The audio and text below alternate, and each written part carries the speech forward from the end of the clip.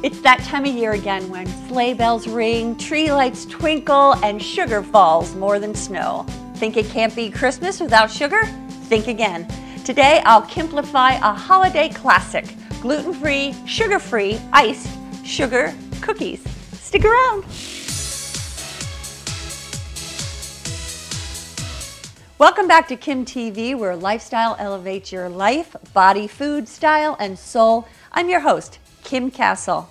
Quick shout out to fan Jenny Kirker of the Holtorf Medical Group for giving me this apron. I don't know if you can see it. It says, "Keep calm, bake on." Thanks, Jenny, for adding to my apron collection. A recent study says that the average person puts on 4 pounds between Christmas and New Year's, consuming twice the recommended calorie intake. And most of these calories are health-impairing empty ones filled with gluten and sugar. But hey, it's Christmas. To me, it's not Christmas without Christmas cookies. Every year, for year after year after year, we would receive these boxes of Christmas cookies from a relative that I didn't even know. But it didn't matter that I didn't know her. She also said that it was Christmas. It's time for cookies. And it didn't matter if those boxes got crushed during shipping.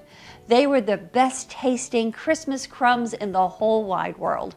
So what's a gluten-free, sugar-free girl to do this time of year? Turn a blind spatula? Not on your life. That's why today I'm going to show you how to make gluten-free, sugar-free, iced sugar cookies. Get the full recipe and other goodies at kimcastle.com. The ingredients for this recipe: all-purpose gluten-free mix. Now, with the gluten-free mix, it's a variety of different kinds of flours. It could be white rice flour, it could be amaranth flour, it could be sorghum flour. I found that what makes gluten-free baking taste good is the assortment of different kinds of flours and starches. So if you get a store-bought gluten-free baked products, very often they don't add a great mix of flours, so it tends up tasting bland and flat, and the texture's not very good. So you really want to make sure that your gluten-free mix has a variety of flours and starches. You also need your starch. So this has a combination of potato starch and tapioca starch. Because this is sugar-free, I'm using erythritol. You'll hear me talk about erythritol a lot. So this is powdered erythritol that I just powdered myself in my Blendtec blender. Cream of tartar. Interesting thing, cream of tartar is leftover fermentation from grapes. Vanilla, salt. Use a good quality salt like kosher salt, sea salt, or Himalayan pink salt, which I use a lot. This is sea salt. Also, xanthan gum. A lot of times in gluten-free baking, you'll see that it calls for xanthan gum or guar gum. This helps give the gluten-free baking its texture again.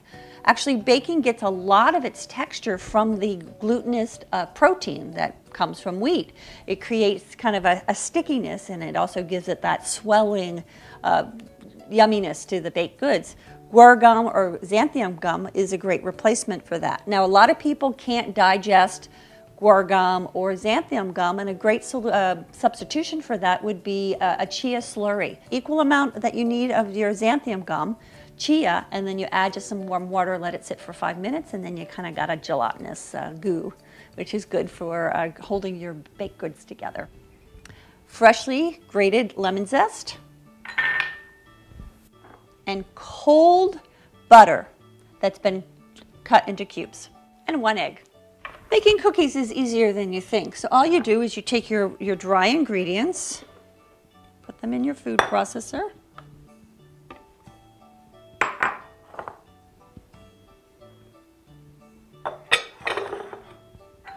Xanthan gum, cream of tartar, salt, and your lemon zest.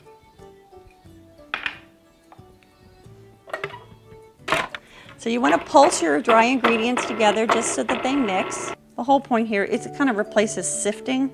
Remember years ago, your grandmother would sift together the dry ingredients. This just kind of helps you do that. You want to do it about 3 to 5 times till it's really sifted together. Then you want to add your wet ingredients. Your egg. You also need a little bit of milk to hold the recipe together. Today I'm using rich coconut milk. vanilla, and your butter.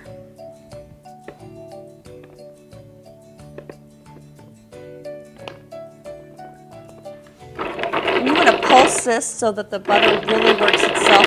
A cookie dough is very different in consistency from a cake batter. Cake batter is wet and loose.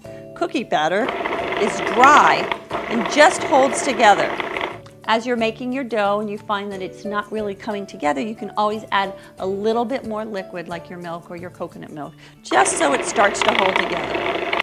And you want to put this on the parchment paper, put it into a big ball. Wrap it up in your parchment paper.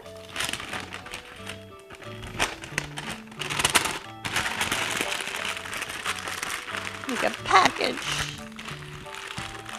from Santa. And you put this in the refrigerator and you want it to chill at least 2 hours, preferably overnight. You want to make sure your oven is preheated to 350. After your dough has been sitting in the refrigerator for, again, 2 hours or overnight, you have something like this. And you want to put it onto parchment paper. And you want to cover your parchment paper with some gluten-free flour, and you don't need to worry about it being a mix. I'm just using brown rice flour. You can use white rice flour. You just want to make sure that your work surface is floured. You also need a rolling pin. I love this rolling pin. This is by OXO. What's nice about it, it has a nice weight to it. It's not light, it has a nice weight. And I think it's something, it's weighted inside, so it actually really helps and works with you to roll out your dough. And you just work your dough, and you want to roll out your dough until about 1/8 of an inch thick. Now, one of the problems or the difficulties with sugar cookies is it seems really fun in the beginning, and then you get pretty tired going into it when you start decorating. So a tip to simplify it is just pick a few shapes as opposed to using all the shapes that come in your Christmas cookie package. Today, I've opted for very simple shapes that won't need a lot of icing to make them come to life.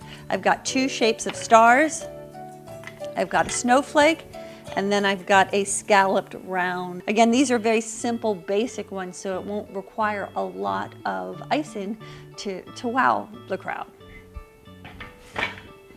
And you just place your cookies, and you peel away the dough. And you've got your first tray of less sugar cookies. And they bake for anywhere between 10 and 14 minutes, only till the edges of the cookies start to turn a golden brown. Ah, yeah, they're ready. Smells so good. After your cookies have baked for 10 to 14 minutes, and you want to let them cool for about 10 to 15 minutes so that they don't melt when you put the icing on. So let's talk about icing. Now, how do you make sugar-free icing? Well, I took the erythritol, same erythritol that I used inside the cookie, mixed it with coconut oil, a little bit more coconut milk, and I like to have a thicker icing, so I added a little bit of coconut butter. You can also color your icing with different kinds of food dyes, or if you want to go a more natural route, you could do beet powder, you could do pomegranate seeds, you could do any of those kinds of things to make it red. You can take chlorophyll and make green. Today, I opted to go basic colors, say white, and also added a little bit of this special pixie dust and gold and silver dust, and it's edible, and I used it to decorate granulated erythritol, used the silver. So I also took some of the pixie dust and I mixed it equal parts with a little bit of lemon extract to create this kind of glaze, silver glaze.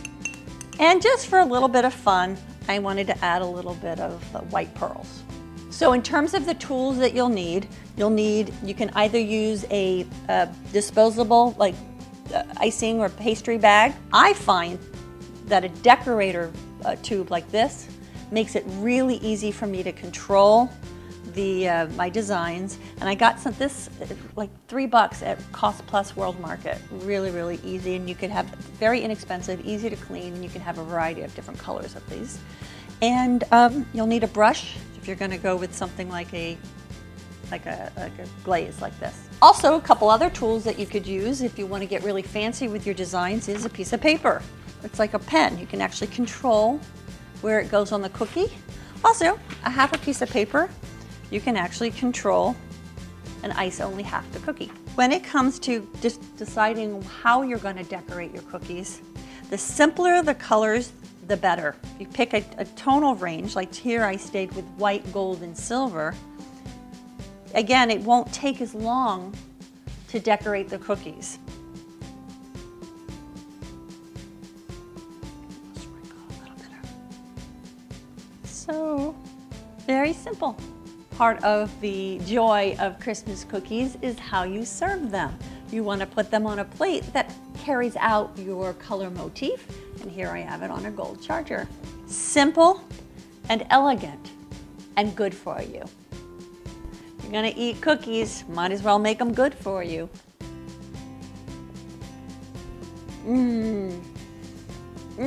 What's great about this is you've got the flakiness of a sugar cookie. Nice texture, almost has kind of a shortbread kind of flavor to it. And it's good to know that this is actually healthy for you. Oh my God, it's so good. Light, flaky, satisfies everything you want a cookie. Only it's good for you. From everybody here at kimTV, we wish you a very happy and healthy holiday this year. Hope you enjoyed the video. Let me know in the comments below and show me some Sally Field and like it. And of course, subscribe. I promise I'll make it worth your while. Okay. Okay, so after, okay. Okay.